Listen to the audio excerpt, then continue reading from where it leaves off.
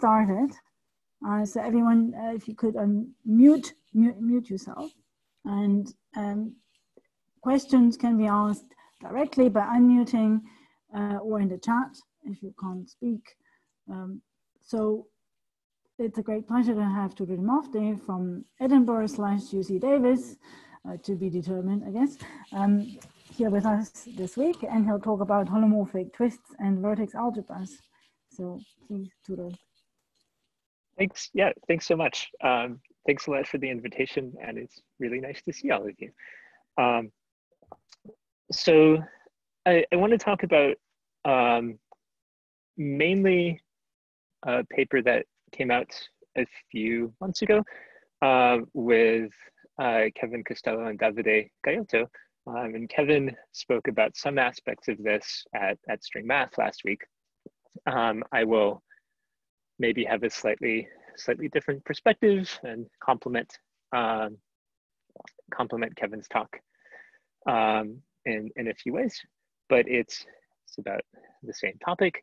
One of our big motivations in studying this subject was to promote a bunch of half-index dualities that I worked on with Davide and Natalie Paquette a few years ago to promote these half-index dualities to dualities of vertex algebras, where the half indices are actually computing the characters of various vertex algebras. And then there's all sorts of there are all sorts of ongoing directions and work in progress involving line operators that my student Nate Garner has been working on, and Kevin and his student Keiyu Zhang have been working on bulk vertex algebras and gauge theories. I'll maybe say a bit about that later, but the story is far from finished. So the setup is a 3D n equals 2 gauge theory, and there are some very general things that I'll say that don't even require gauge theory. It's any 3D n equals 2 theory with certain symmetry properties, though all of the eventual constructions and calculations that I'll describe involve theories with Lagrangians, the Chern-Simons matter theories. To get vertex algebras out of this, one needs to use a certain twist, and in 3D n equals 2, there's no topological twist available, but there is a partially holomorphic and partially topological twist. I'll say a bit more about that in a second.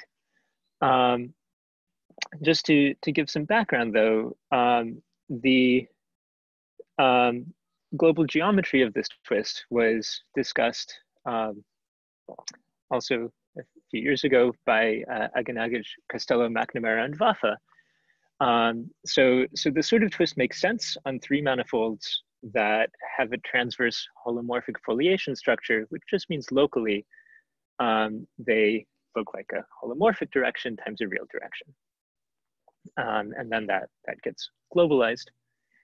And this was also related to topological strings with coisotropic branes in that paper, which I will not discuss at all. Upon compactifying this 3D holomorphically twisted theory in various ways, one arrives at more familiar twists. So if we take the holomorphic direction and put it on a circle, we end up with a 2-dimensional B model. If we take the topological direction and put it on a circle, we end up with a half-twisted model in 2 dimensions. And so if you literally put it on a circle, you'll get a 2,2 theory in the half-twist, which is related to chiral Durham in the case of sigma models. And if you put it on an interval with 0,2 boundary conditions, you'll end up with this half twist of the 0,2 theory related to chiral differential operators. So these sorts of holomorphic twists have been widely studied in two-dimensional 0, 2, and 2,2 contexts. The other relation to sort of familiar things involves compactifying with an angular momentum background, where the holomorphic direction is actually is fibered non-trivially over S1, and that leads to an A twist in omega background in 2 dimensions. And maybe say a bit more about connections with that on the next page, but that's also ongoing work. The main topic that I'll focus on today involves working locally and trying to understand local operators in this holomorphically twisted theory. And for that, I don't need to talk about global geometry at all. It suffices to just work in flat space, C times R. So in the first half of the talk, I want to describe how the vertex algebras arise in the bulk and the boundary of one of these theories on C times R. And in the second half of the talk, I'll start going through the zoo of various examples and sort of interesting new features that appear in these vertex algebras.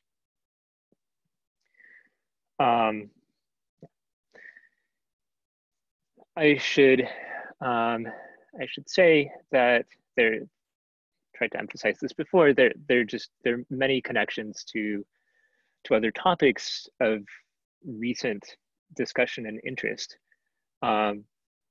These sorts of 3D n equals 2 theories are sort of central in the 3D correspondence, and in particular, the sort of modularity observations in recent work by Chengchen, Ferrari, Gukoff, and Harrison have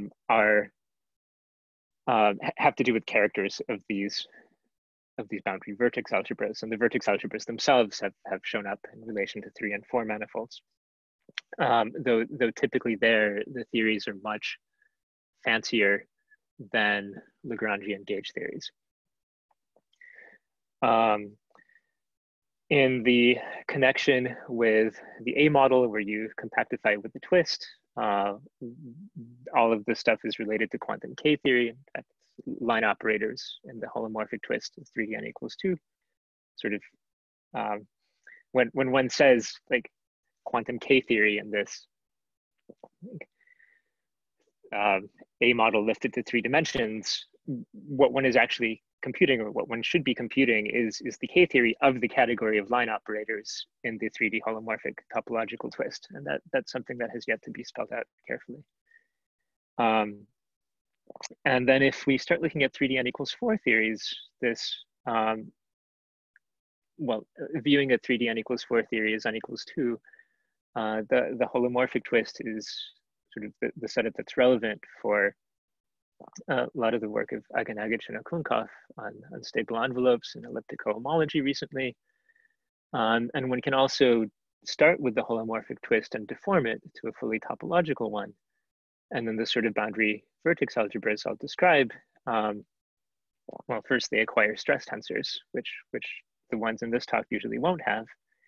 And some family of them was described by Costello and Gaiotto.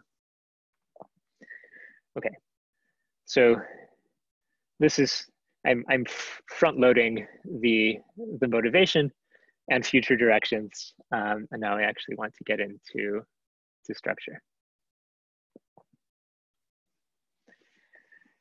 Okay, so what are we actually doing? In some sort of standard conventions, the 3D n equals 2 algebra has 4 generators, and a pair of them commute to a holomorphic derivative, a pair of them commute to an anti-holomorphic derivative, and and then mixing Q pluses and Q minuses in the two pairs, one gets time translations. If you want to twist this theory, so twisting in flat space just amounts to identifying a nilpotent element in the SUSY algebra, and there's no choice. Up to isomorphism, you either choose one of the Q pluses or you choose one of the Q minuses, and they all square to 0. So I'm going to make a choice. And I don't want to show you everything yet. So I'll make a choice. I'll take Q plus bar as the supercharge whose cohomology I'll take. And once I do that, you notice that anti-holomorphic derivatives and sort of, I call it the time direction. I mean, everything is Euclidean in this talk. This is Euclidean time. By T, I just mean the sort of the real direction transverse to this complex plane. So translations in that real direction and Z bar translations become exact. And there's a convenient way to sort of pack that. If we consider an exterior derivative in the Z bar and T directions, we can write this exterior derivative as a commutator of our supercharge Q and some Q prime that's formed from two of the other supercharges with formal differentials attached. So that's just a formal linear combination. And what I mean by that is that I can act on local operators with it. And so if when I act with this Q prime, I'll just take Q plus of a local operator and then wedge with a DZ bar, Q minus and wedge with a DT. So that's this Q prime is going to be used for ruling descendants.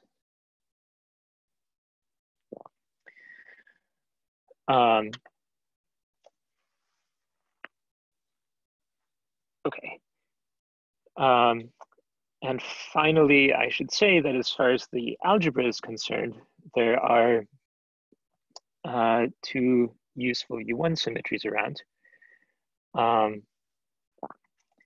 There's an R symmetry that physically it rotates Q's and Q bars in opposite directions. And here I'll choose the charges so that the differential has R charge 1, and then this Q prime that makes some translations exact has charge -1. And then there's also, so I call it a twisted spin. So there's spin, of course, but it's more convenient to mix spin with R charge a little bit and define a twisted spin, just as one would do in topological twists, such that Q has charge 0. And then it turns out that after wedging with these differentials, Q prime also has charge 0, but holomorphic derivatives have spin 1. And in the vertex algebras, R charge will give rise to a cohomological grading, and this twisted spin will give rise to the usual conformal grading. Okay, so then what do we get? If we look at, excuse me, Q cohomology of bulk local operators, we find that correlation functions of Q closed operators only depend on holomorphically on their insertion points in the C plane, and they don't depend on their position in the transverse real direction at all. And that turns the otherwise quite complicated operator algebra into a vertex algebra. The OPEs in this vertex algebra are stupid, at least There might be some higher structure involved, but just working in cohomology.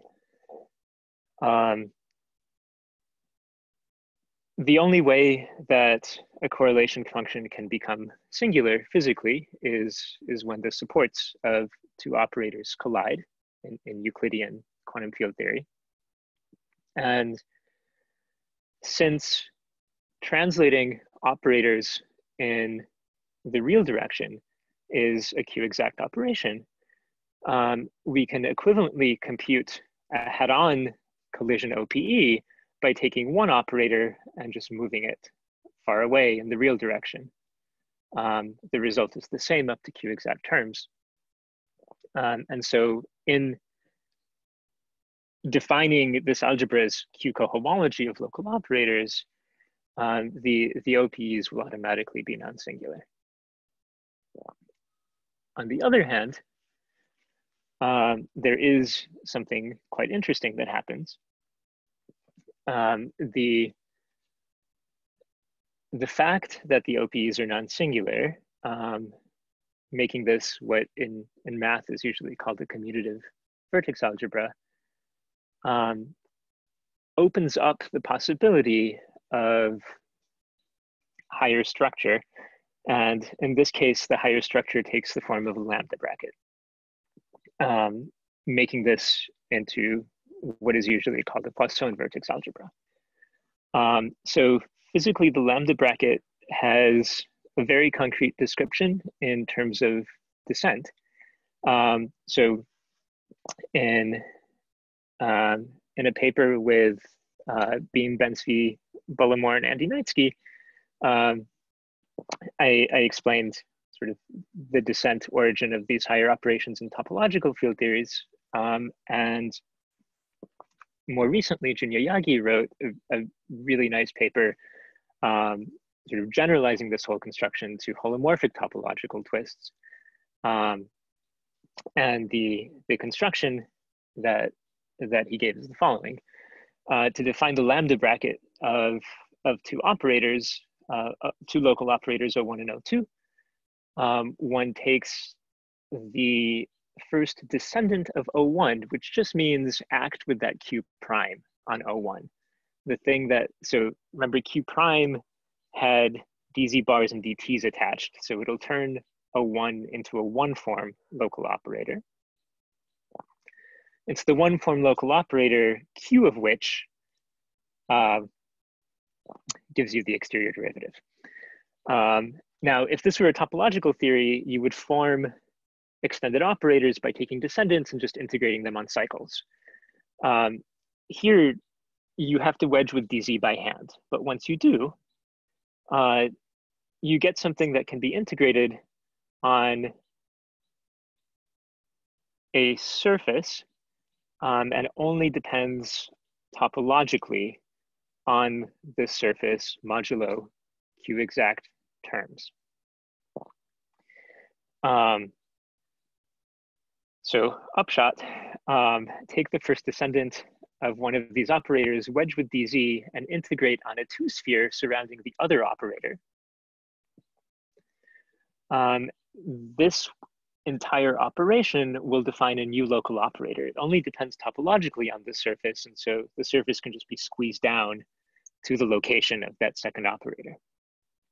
And the whole thing can be deformed by a parameter lambda, where this whole lambda bracket thing comes in, and that's the lambda deformation is useful for understanding what the Jacobi identity and anti-symmetry are supposed to mean here. I'm not going to talk much about. I will just, in some simple examples, discuss the lambda equals 0 case, where we don't have this x3 to the lambda z. And then that's a bracket of R charge or cohomological degree -1 and spin -1. Okay, so one of the reasons one might care about this bracket is that, and sure, to answer Jacques' question, you could throw other things in there. The e to the lambda z is just particularly useful for writing down a sensible version of symmetry and Jacobi identities, which are sort of difficult to understand otherwise. I'm just going to briefly read out the question because people watching the video later won't be able to see the chat. So the question by Jack was, can you replace the e to lambda z by any arbitrary f of z? So. Yes, and the answer is yes.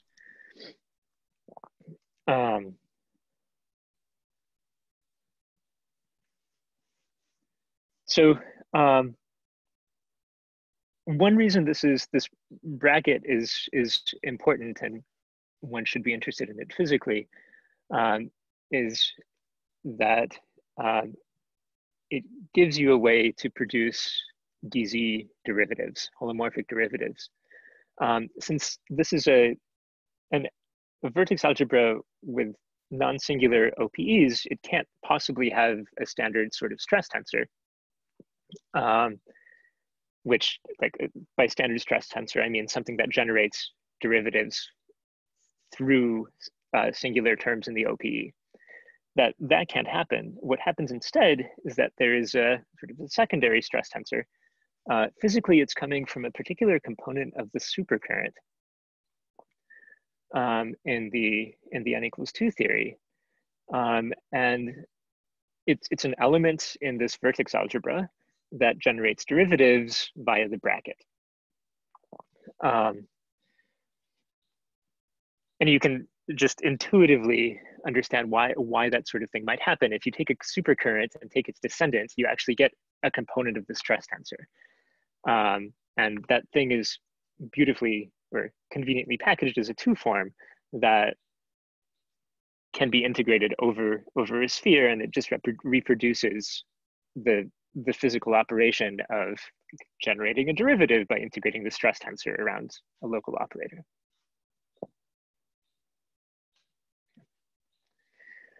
Sorry, 2D mirror.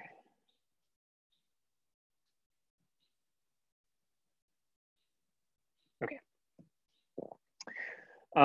So upshot summary, bulk algebra is a commutative Poisson vertex algebra with a secondary stress tensor.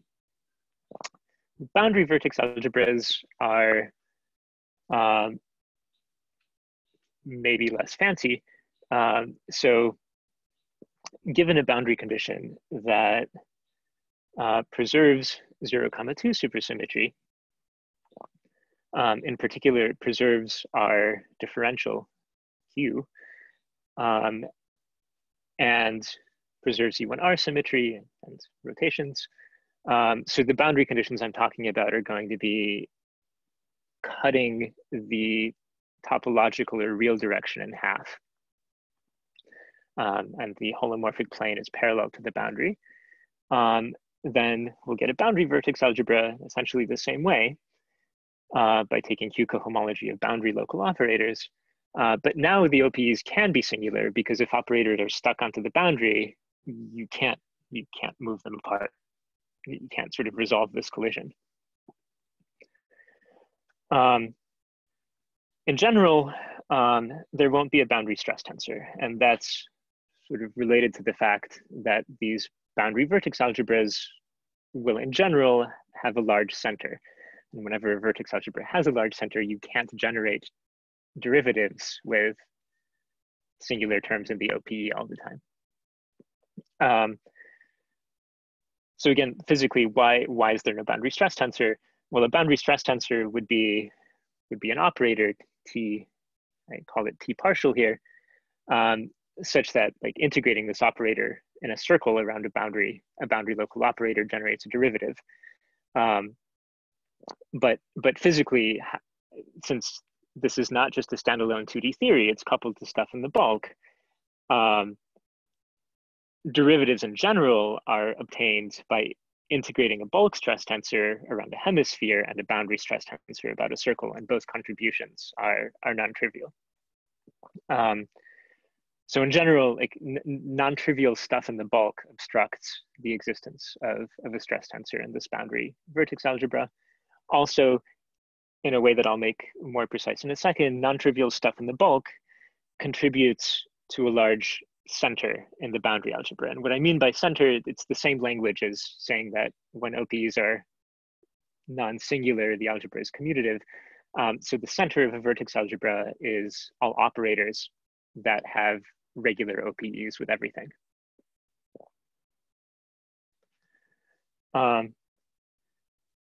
So one way to try to understand the center of the boundary algebra is by thinking about a bulk boundary map. So physically, the bulk boundary map just says, take a bulk operator and bring it to the boundary, and that's a Q-exact operation. It's a translation in the topological direction. Now, so naively, that's a map of vertex algebras from the bulk algebra to the boundary algebra, but it factors through the center, just because, well, it's for the same sort of argument that we had before. If a boundary operator comes from something in the bulk, then we can compute an OPE by pulling it back into the bulk, and then the OPE is non-singular. So the image of the bulk boundary map lies in the center. Somewhat less trivially,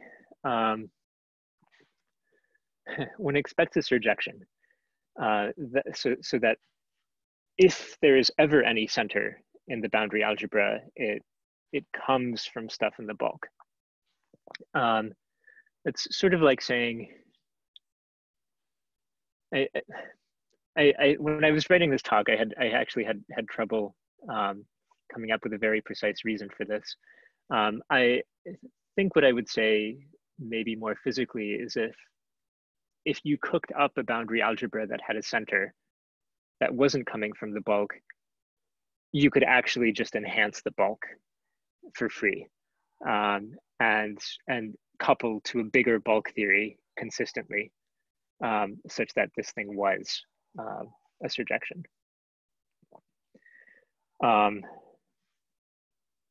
There's some fancier reasons involving, it's like line operators, why that should be true, but I think the cleanest physical explanation is that, like, whenever you have a vertex algebra with a center, you must be able to couple it to some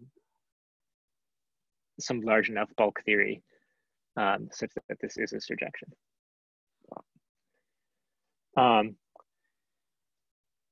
And there's another feature which I'm not going to discuss in detail, that the image of the bulk boundary map ends up in the center, and the kernel of the bulk boundary map is preserved by the bulk brackets, and that's a fun argument involving manipulating surfaces. And so Jacques asked a question, can't I just tensor the boundary algebra with some abelian factor?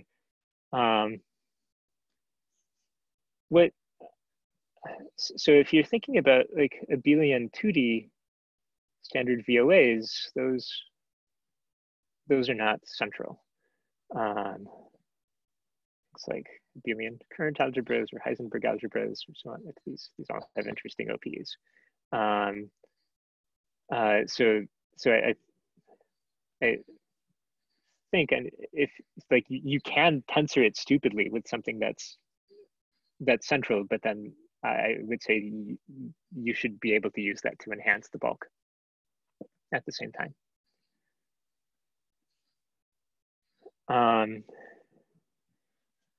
Okay, so now I'm going to go very quickly through, sort of almost exactly at the halfway point. I'm going to go very quickly through some things that will probably make half the audience, or maybe 95% of the audience, fall asleep. There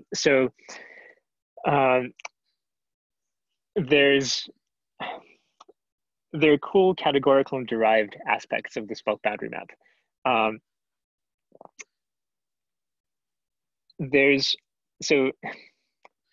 to say it? In topological field theory, one learns, and mathematically one just states that given a generator of a category of boundary conditions, there's an isomorphism from the bulk algebra to the Hochschild cohomology of the boundary. Okay, so we can try to apply that sort of reasoning here. The basic idea in defining a derived bulk boundary map physically is that instead of just bringing a bulk operator to the boundary, we can take a bulk operator, produce a descendant, and integrate it around some surface surrounding boundary operators. And this gives us new operations.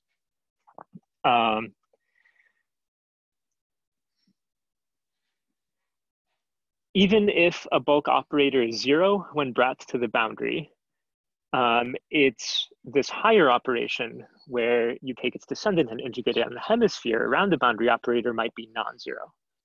And in that way, this derived map can still detect bulk operators that naively are 0 when they're brought to the boundary. And it detects them by the higher operations or by the bracket. And by taking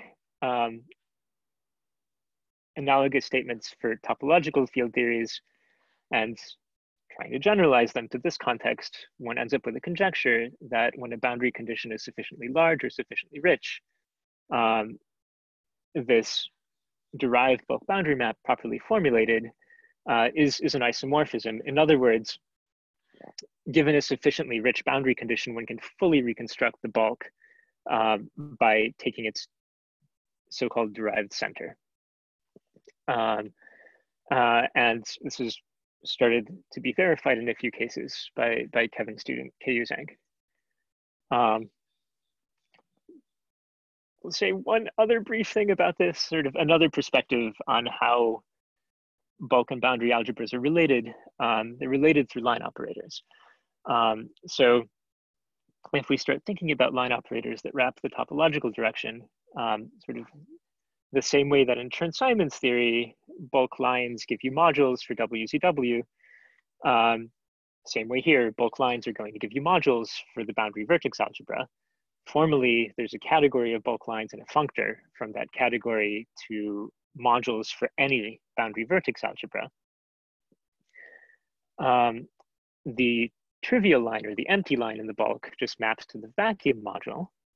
And if you want to relate this to local operators, bulk local operators are self-interfaces of the trivial line. And that's a computation of an X in the category of lines.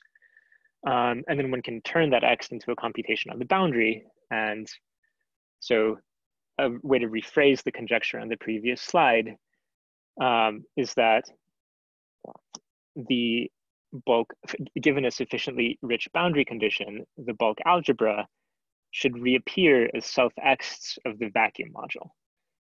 And that's just a concrete model for this thing that I called derived center in the previous slide.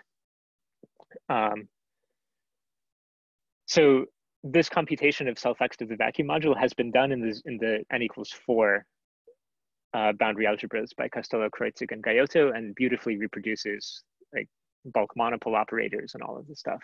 And it would be really cool to do this properly in n=2 theories. Okay, that's as fancy and as deep as I will go into structure. Any questions on structural aspects of this part of this? No, I don't see any. Okay. Cool. So now I will slowly delve into the zoo of examples. What do these things look like? So if simplest 2D theory is just a free chiral multiplet. And so in fact, Michele has just typed in a question. He is asking, this is very similar to tilting. Am I off track? Oh, tilting in what sense? Okay, you can just unmute yourself. Perhaps yeah. That's easier. It looks like a tilting module. One it is. You wrote on the vacuum module. It's, sorry, that's a great comment, but I'm not sure that's true. It was just a stupid question, okay. sorry. There's likely some analog of tilting objects in these categories, but I need to think whether it's related at all. Thanks. I think, sorry, probably not. So, because I know analogs in 3D n equals 4. Yeah, should just discuss that later.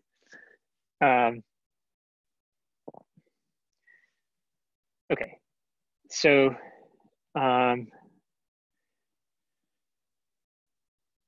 so free chiral in 3D, there are two, usually think of it as some superfield. There are two bits of that superfield that contribute to the bulk algebra, the leading complex boson and one of the fermions.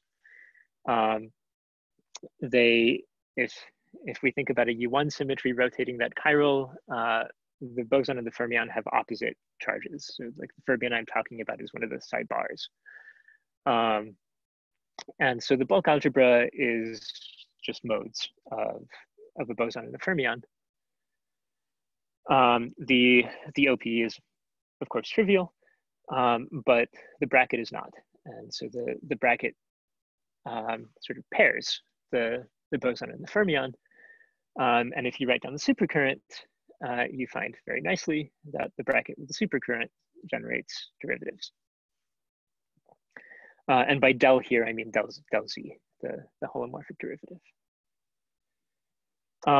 There are two basic boundary conditions for the chiral. Either you kill the fermion, and it's more naturally called Neumann, or you kill the boson, it's more naturally called Dirichlet. It's like 2 brain or 0 brain. And what's left on the boundary is the other half. Sorry, so I did not properly write down the other half. This is unfortunately going to propagate to the next slide or two. Okay, so if you kill the fermion, you're left with the modes of the boson, and if you kill the boson, you're left with modes of the fermion. The boundary algebras in this case are central just because everything is coming from the bulk. There's no boundary OPE. And yeah, sorry, that again, those need to be swapped. And if you go through this whole derived analysis that I was explaining, it's actually quite easy. Like I understand it's unfamiliar, but it's mathematically easy to compute the derived center or to look at the category of line operators, which is also nice. In this case, it's coherent sheaves on the Laurent series. And compute everything and reconstruct the bulk algebra from the boundary. Okay. Next simplest case, Landau-Ginzburg models. Let's add a bulk superpotential. So Kevin discussed this and during history math talk of it. If we introduce a bulk superpotential, the bulk algebra gets deformed by it. So initially, it's still generated by bosonic and by pairs of bosonic and fermionic fields, but now there's a non-trivial differential on top of that that says that Q of a fermion is the corresponding derivative of the superpotential. This should be familiar as a standard supersymmetry transformation in 3D n equals 2 or like an F-term equation. Mathematically, this is a sort of familiar object. It's the loop space or the infinite jet scheme of the derived critical locus of the superpotential. And then we can throw in boundary conditions. And now something cool can happen. By using appropriate boundary conditions, we can make it so that there are sort of effectively boundary operators that are sort of massless on the boundary, but massive in the bulk. Is effectively what's going on. What's actually going on is that we can make it so they're boundary operators that are Q closed, even though they are not Q closed in the bulk. Let me just first, let me go through the formulas. The simplest boundary conditions one can choose for Landau-Ginzburg model involve choosing a linear subspace of these chirals on which the superpotential vanishes. I call that subspace L. And then the boundary algebra is generated by the bosons along L and the fermions that are normal to L, sort of the complementary subset of the fermions, with the standard action of Q, but restricted to L, and now a boundary OPE. And I think the boundary OPE will make a little more sense in examples, why it can be non-trivial. In computations, this is a standard one loop Feynman diagram that gives rise to this. So the OPE of two boundary fermions is 1 over z times the second derivative of that superpotential. So let me do the canonical example. If we consider the XYZ model, so that's 3 chiral superfields in the bulk, X and Y and Z. The bulk algebra has 3 bosons and the corresponding fermionic superpartners. And Q of fermion X is boson YZ and so on. If we want a boundary condition on which the superpotential vanishes, the one simple thing we can do is just set Y and Z to 0. So then our boundary algebra is generated by the bosonic part of X and the fermions corresponding to Y and Z. It's bosons along our subspace and fermions normal to it. And now we discover that even though Q acted non-trivially on all of the bulk fermions, and so none of the bulk fermions were actually part of the bulk algebra because they're not Q closed. Once we're on the boundary, because of our boundary condition, Q just acts as 0 on everything. And so the boundary algebra is just generated by this boson and 2 fermions. And now these fermions, which are not coming from something Q closed in the bulk, can have a non-trivial OPE. And it's computed by taking 2 derivatives of the superpotential, and we get that the 2 fermions have an OPE that's 1 over Z times the boson. Which is very simple, but also kind of cool for something that simple. And then just as a note, so there are much more interesting boundary conditions in that Landau-Ginzburg model, models that involve adding extra boundary matter. So if you want to choose a subspace on which the superpotential doesn't vanish, then you have to add boundary fermions with E and J terms that factor the superpotential. And here on this slide, I'm sort of describing an extreme case of this where I've chosen for my subspace all of the chirals, so nothing, it's Neumann on everything.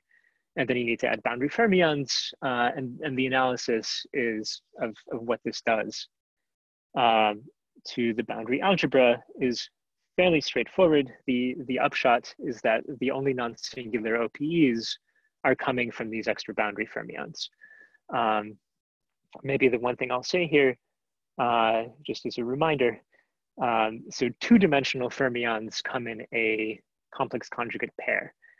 This is maybe to be contrasted with what the boundary algebra corresponding to a bulk fermion. So when we have a bulk chiral and we use a Dirichlet boundary condition, we sort of get half of a 2D fermion. We don't get gamma and gamma tilde or fermion and fermion conjugate. We just get half of it, which is why the OPEs can be non-singular. Anyway, so in this matrix factorization case, we introduce extra fermions and get a corresponding algebra that we discuss in great detail in the paper and look at some dualities involving it. Okay. Awesome.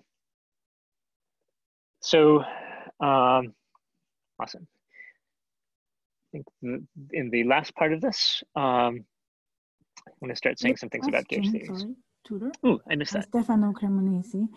You haven't discussed bulk real masses. Is it because real mass terms are Q exact? No, it's not. It's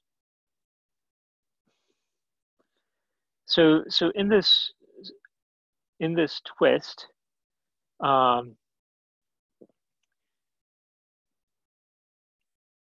in a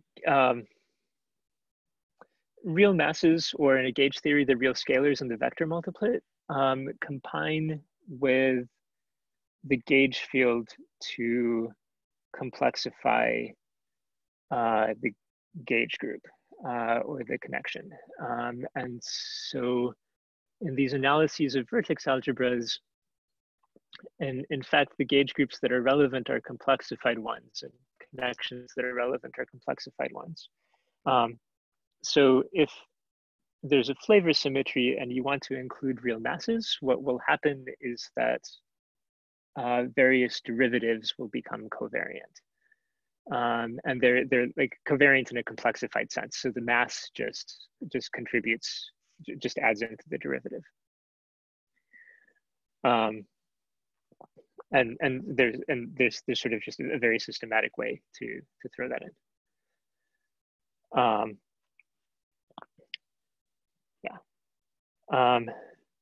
Okay. So gauge theories. The part about gauge theories in 3 dimensions is monopole operators. As I said, there's various work in progress now to try to actually understand the full bulk algebra, including monopole operators. Maybe at this point, I'll take a second to remind everyone that in terms of characters, everything is totally under control. And I haven't emphasized that very much because the point of this is constructing the algebras, but the characters of the bulk algebras are called 3D indices. They've been very, very well studied. And the characters of the boundary algebras are 3D half indices. They have also now been well studied. And 3D indices involve monopole sums in general. And so it's clear that monopole operators will contribute. The question is how you deal with them in a vertex algebra, and in particular on boundaries, how you think about their OPEs.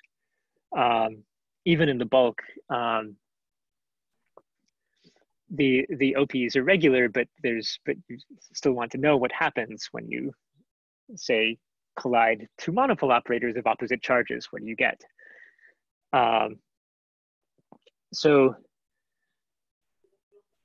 there are various methods that might solve that question, including some generalizations of the BFN approach to 3D n equals 4 monopole operators. There are a few cases in which boundary algebras are more tractable than bulk algebras. The nicest case by far is the boundary algebra for a Neumann boundary condition. And it's nice because Neumann boundary conditions kill all the monopole operators. And so you don't have to go through a non-perturbative analysis.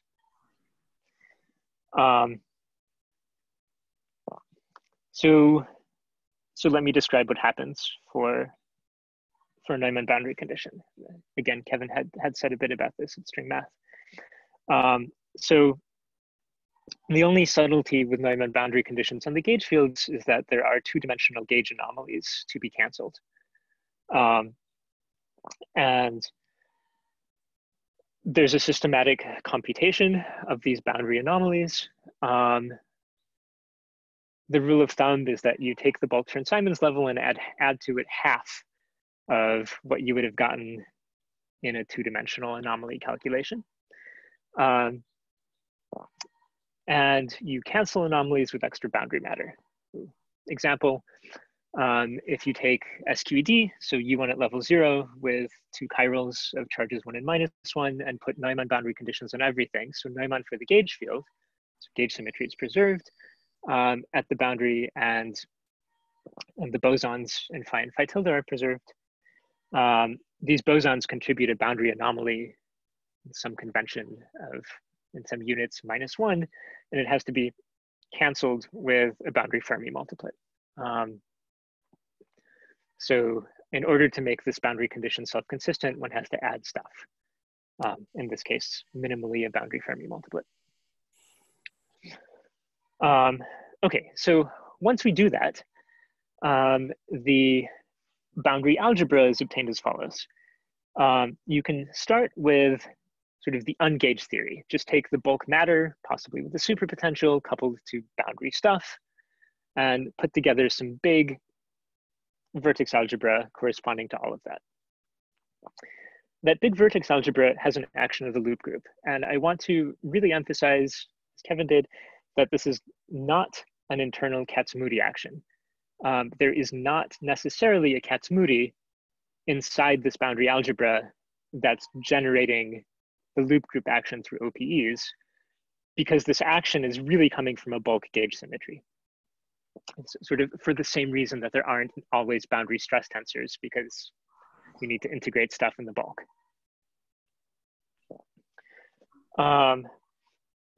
So then roughly we need to take invariance under this loop group action.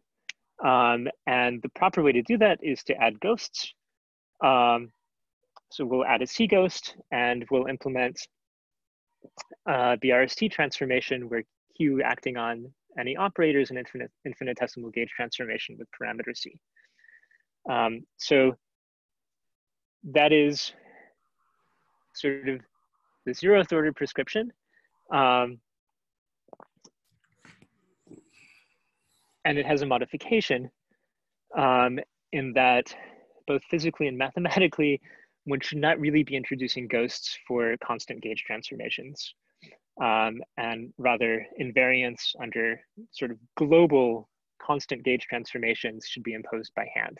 And that amounts to only including derivatives of the C ghost and just taking invariance by hand with respect to constant gauge transformations.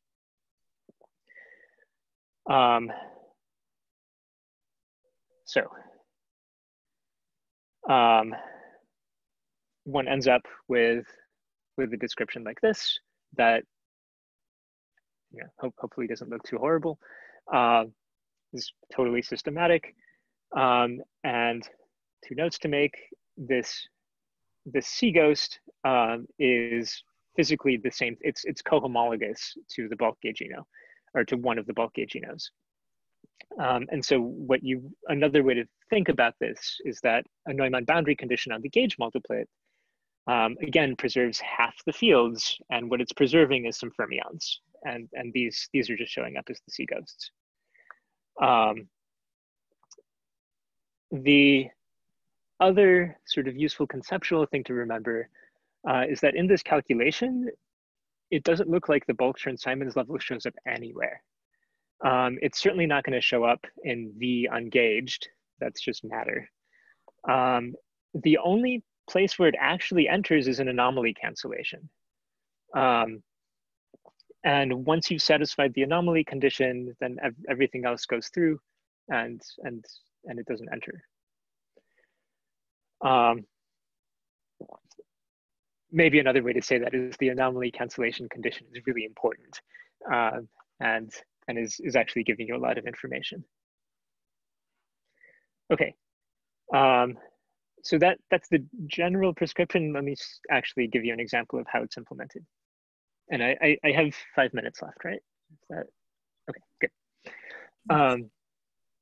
Okay, so if we try to run this with SQED, as I said before, we need an extra boundary Fermi multiplet, and so the boundary algebra.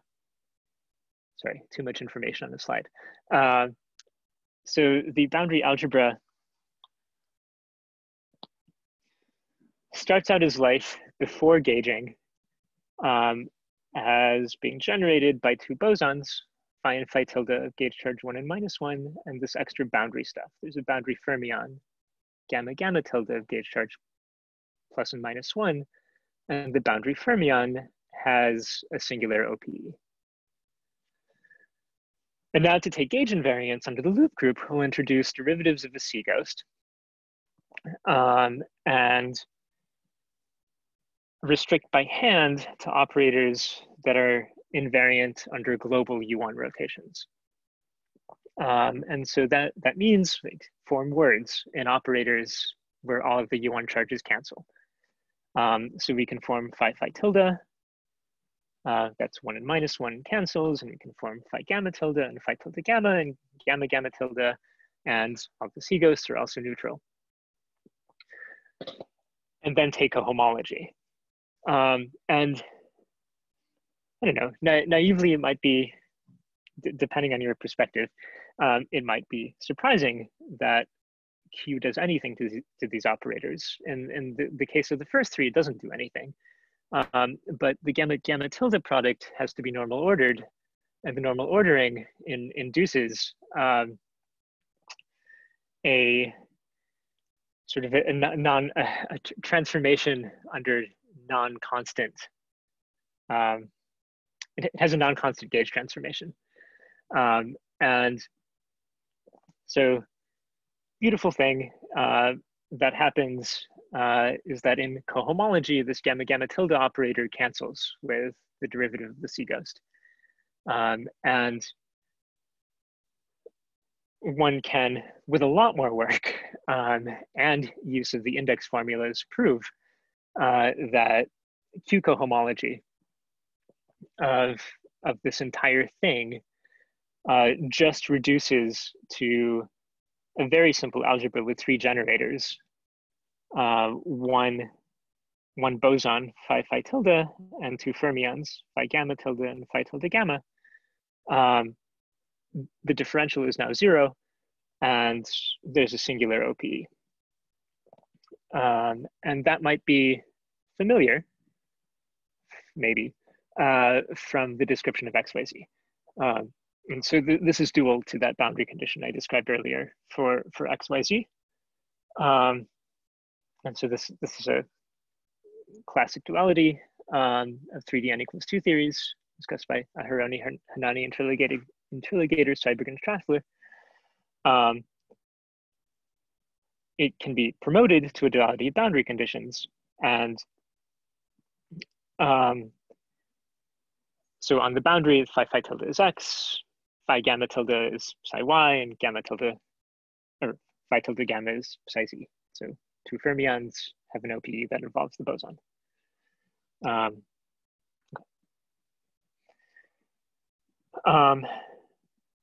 Right, so let's, I have 2 minutes, awesome. Maybe one thing to point out, in all of the examples that have appeared so far, the boundary algebra has had a fairly large center. Here, the center of the boundary algebra is generated by this phi phi tilde or X. The boson has trivial OPE with everything, and it's coming from the bulk.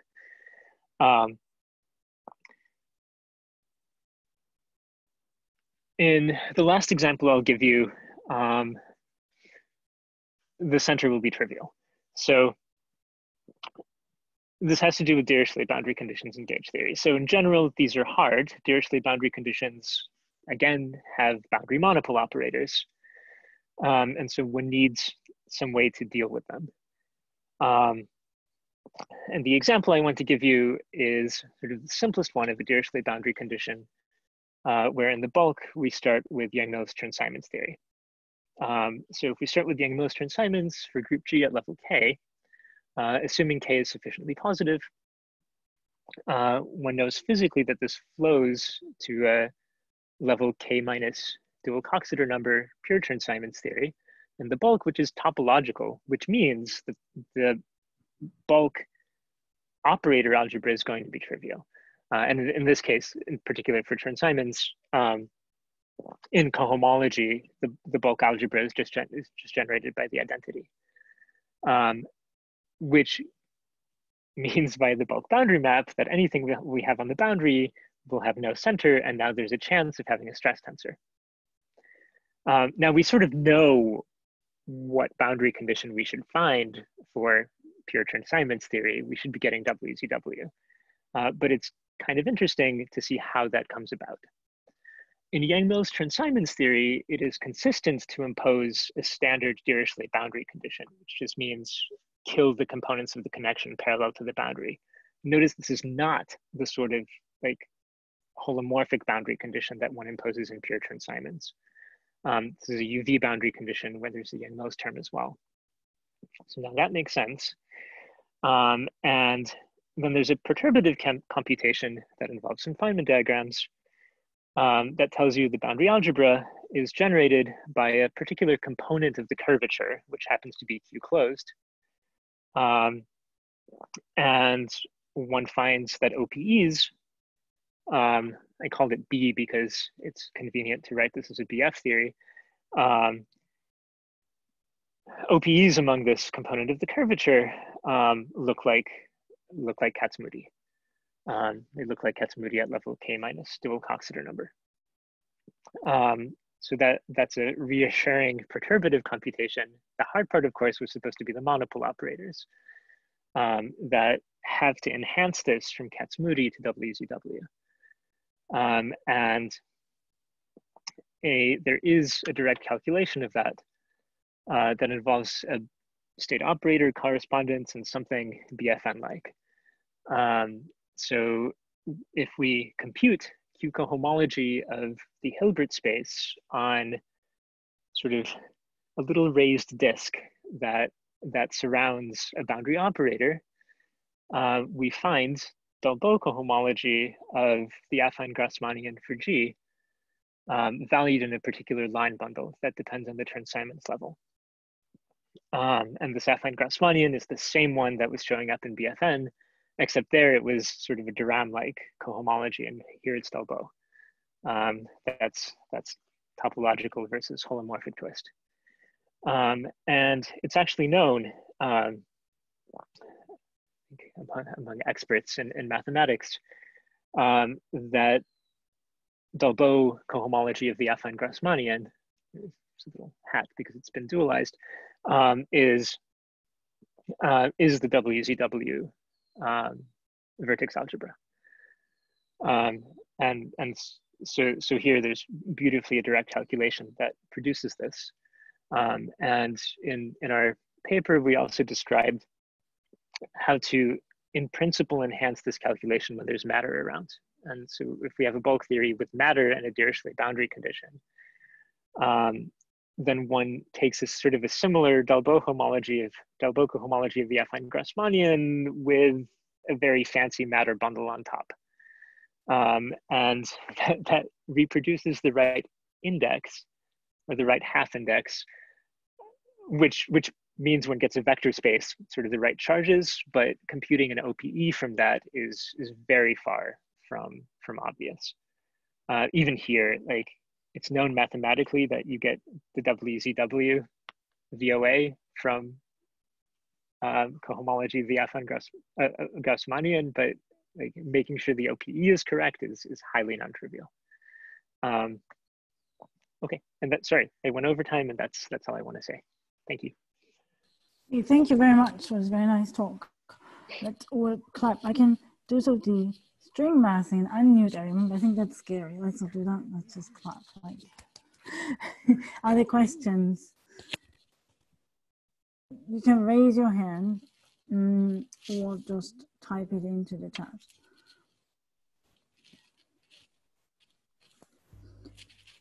So there's a question by Ali Schaefer. Please unmute yourself. Yes. Hey. So is the condition for the boundary algebra to have a stress tensor precisely that it does not have any center?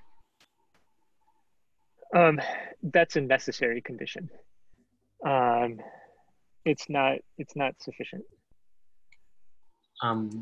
What's the sufficient condition? I am not. I don't know one.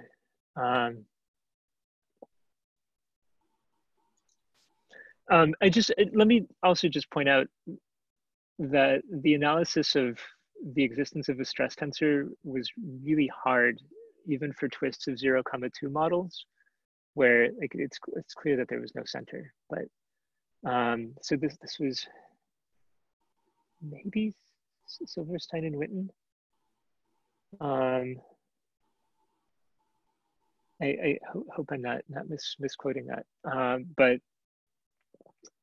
So physically there's a stress tensor there for sure, but then the question is whether it's Q closed and thus an element of your algebra. I see. So in the very beginning you mentioned that for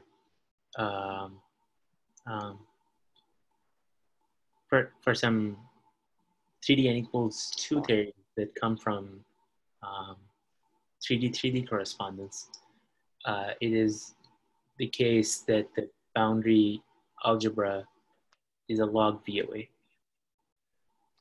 I did not say that, but I think there are now many examples in work of Sergey and collaborators, and it's in particular in that work of modularity with Chengchen and Ferrari and Harrison.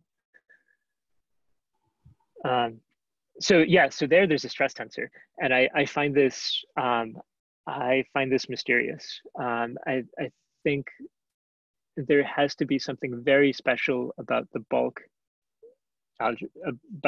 theory in this case, that it's either topological or very close to topological, in order to allow the existence of a boundary stress tensor.